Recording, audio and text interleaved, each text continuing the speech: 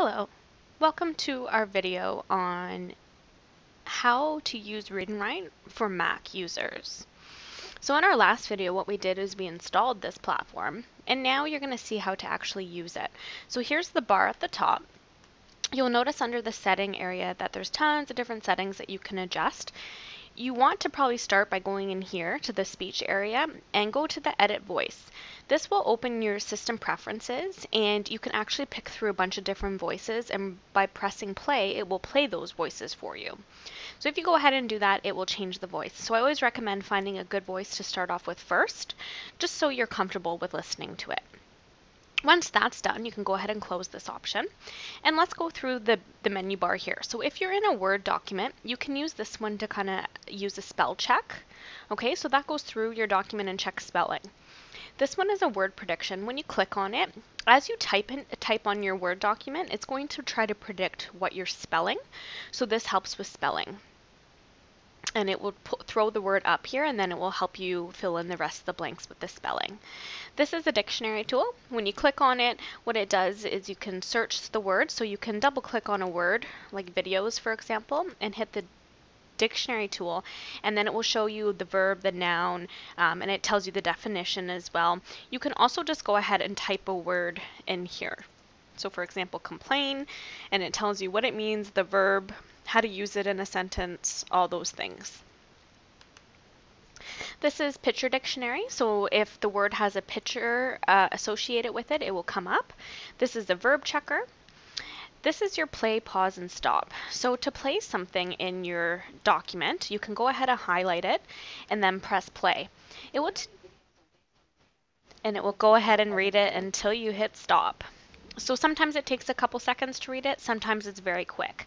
Another alternative to reading, I like to use this one when I'm on DC Connect, when I'm reading discussion boards. I just click on it. It's called Screenshot Reader. So you can go ahead and go over top of what you want to read.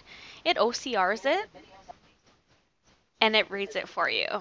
Okay, and then when you're done reading that phrase, you can hit exit to get out of it. MP3 is an MP3 player for audio files. This is a scanner. This is a research folder, so sometimes students will add their own definitions in here.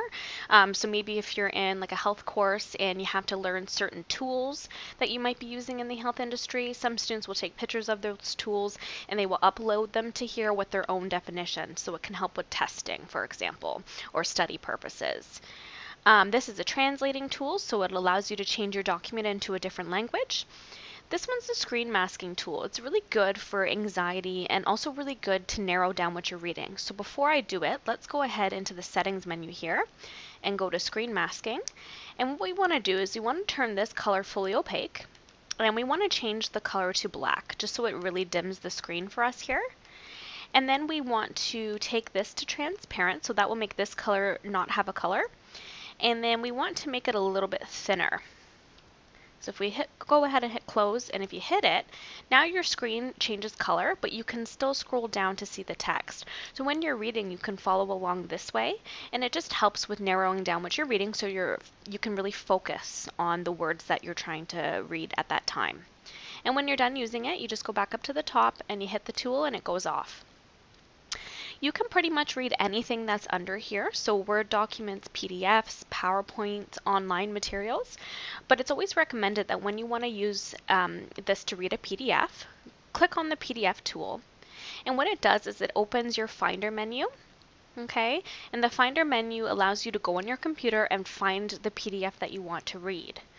So when I'm here, I go on my desktop. If I go into Kate's NavP here, and then say I want to read this PDF here, I would just click on it and hit open. And then what it does is it opens the PDF, and it just allows you to click on text. So if I was to click on the text here, like this word here, it's going to start reading from that paragraph, and it will read it until I hit the stop button. Okay, so it's just an easier way. Instead of selecting all the text with your mouse and then pressing play, PDF Reader allows you to just click and it reads everything back to you. There's also some highlighters in here. Those can only be used in Word docs, but you can highlight some of the words that you think are important. So for example, definitions you might want to highlight. And then this collects all the highlights. And what it does is it allows you to source them in a different document. So for example, maybe if you highlight all definitions green in your document, and then you want to hire all the important facts in yellow, when you hit the collect tool, it collects everything and it will put it in a brand new Word document for you. This erases any of the highlights you want to erase. So to do that, after you highlight something, you just click on the erase tool and you erase over the highlight you no longer want. And then this is a vocabulary list. So this just highlights any verbs, nouns, adjectives, any of that stuff in the document. If you have any questions, please visit your assistive technologist for an appointment.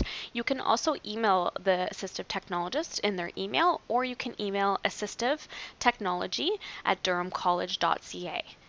Okay? And if you have any questions, please feel free to book an appointment with us, and we'd be more than willing to help you. Have a great day.